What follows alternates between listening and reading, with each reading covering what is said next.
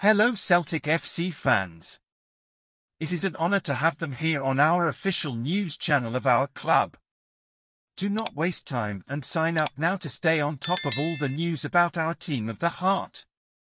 The next few days will be a real ordeal for Celtic fans, who will have to endure the anguish of seeing their players leave the club to represent their countries on international duty.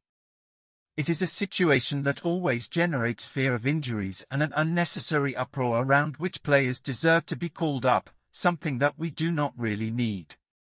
While our players represent Japan, Scotland and Canada, Celtic desperately need that break as a hole in the head, especially with the title race so close.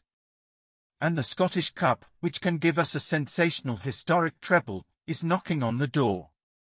Pause on this news, just to say that if you want YouTube to keep recommending the latest Celtic team news to you, then it's very important that you already like this video.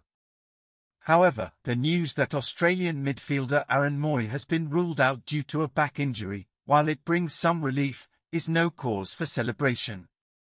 The Australian national team coach has said he will not play, which is unfortunate for Mooy and for us as he would be an important part of our ambitions.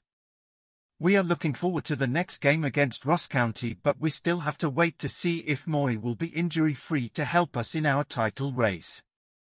We hope that everything will work out and that our players will return unharmed from international duty.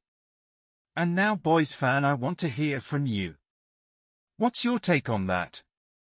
Put your opinion in the comments. I don't know if you know, but your opinion is very important for Celtic Park.